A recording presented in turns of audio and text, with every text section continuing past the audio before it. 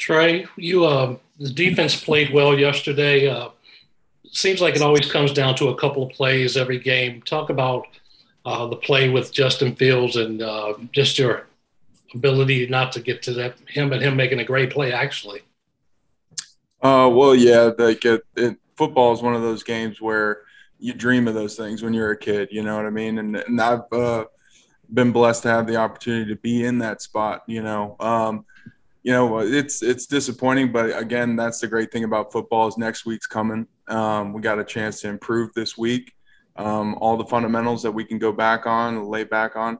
And personally, I love adversity. This is going to make me a better player, better teammate, and be more accountable.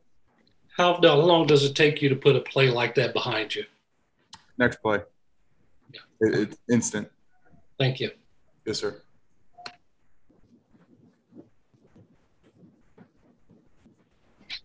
What are your thoughts? Go ahead.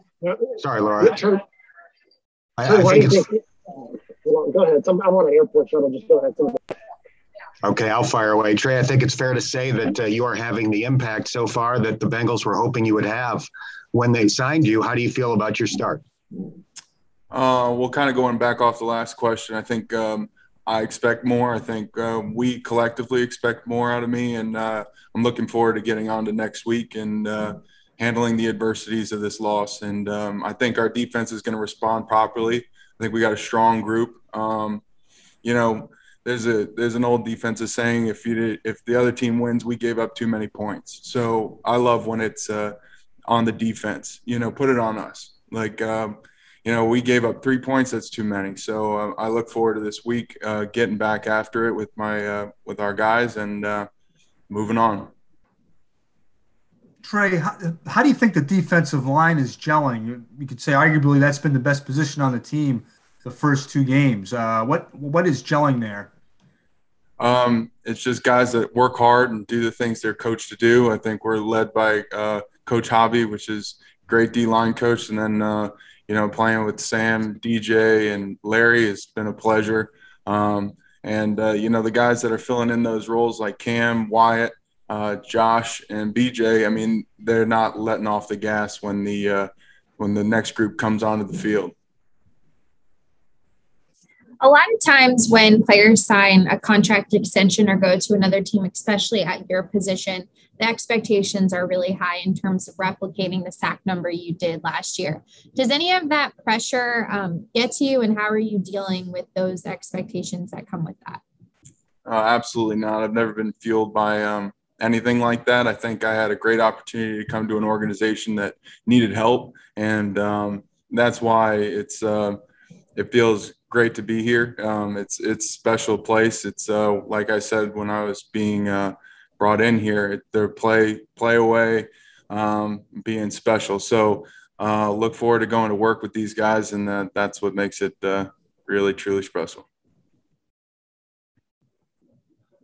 Trey, back-to-back weeks, the defense has held a running back to roughly 3 yards a carry. How close do you think you guys are to being that consistently good against the run?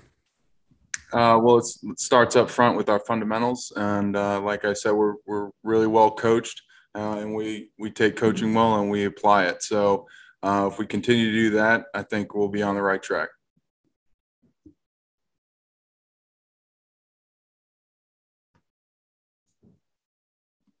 Trey, you mentioned your teammates along the defensive line, but I want to focus specifically on the leadership that a guy like Larry Ogunjobi has provided the defensive front. What's that meant to you on the field and off the field? He's electric and super talented. I've been fortunate to have followed his career as he's been in Conference USA with me for my entire career as well. So Larry's a great football player. When he came to the Dome in New Orleans, he was a wrecking ball as well. So I look forward to playing beside him.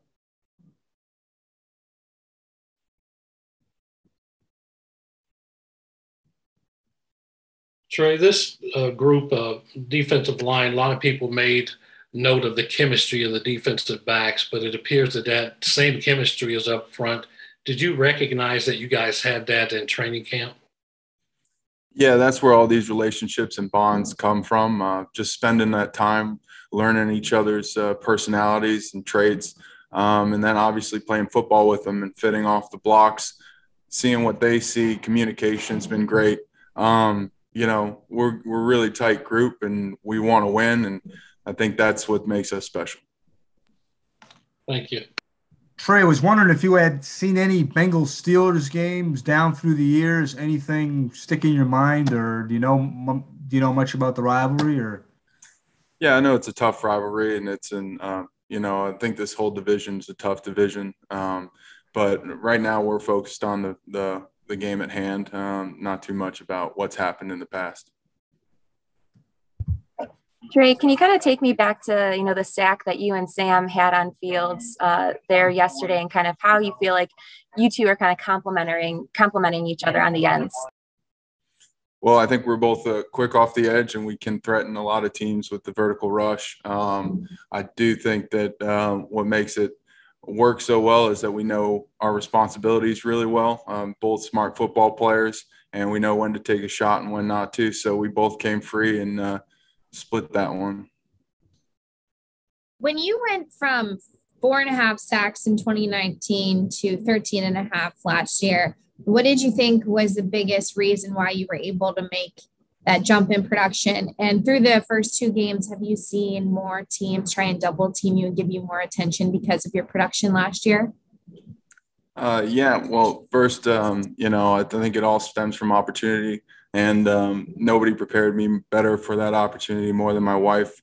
I can remember just studying film, breaking it down with her and stuff like that. She's been a huge help in my life and as a football player. And this, the way my off the field life has gone. But, you know, opportunity is something special. And that's what we look forward to getting after the quarterback next week. How does your wife help you? Tell us a little bit about that. Really tight discipline. She was really well raised like I was, and we have very similar mindsets in the competition that the game doesn't stop when you walk off the field. There's advantages you can have all over the football field and then off. So specifically meal plan, the way I study film, the hours I put in, the support and the confidence that comes with that. I know that I've done everything I can. So did she play sports? Yeah, she figure skating and fencing. She's at the state championship, both champion. Yeah.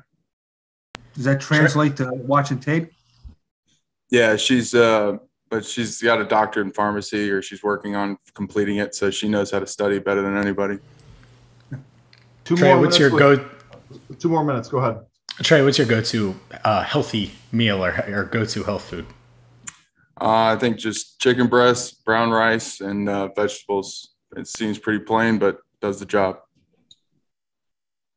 Trey, when y'all were doing stuff in the offseason and getting acclimated with the defensive line, did y'all do any team building or anything outside of the field to kind of build that chemistry? Well, there's so many hours in camp that you kind of get a feel for a lot of players. I mean, COVID's still here, so we try to, you know, minimize all the exposure and things like that. So we make our time in the locker room on our breaks to figure out those kind of things. More questions for Trey? Trey, was there a rivalry in New Orleans that would remind you of the Steelers Bengals? Which one would come to mind as far as an opponent that you guys looked at as the biggest rival? I think we played the Falcons tough. I think whenever we played the Falcons, it was one of those games that we knew that we were going to get their best shot. So I think that's what makes football special, is these old time rivalries, and look forward to being a part of it this time. Thank you. I just had one more question. Going back to the meal prepping and us talking to you about food, are you guys pretty strict in your diet? You referenced that being something that gives you an edge.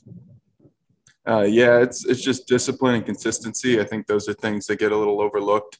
You know, not letting off the pedal just because you feel good or have production or not. You just keep tapping away, and that's something that falling back on her gives me a lot of strength.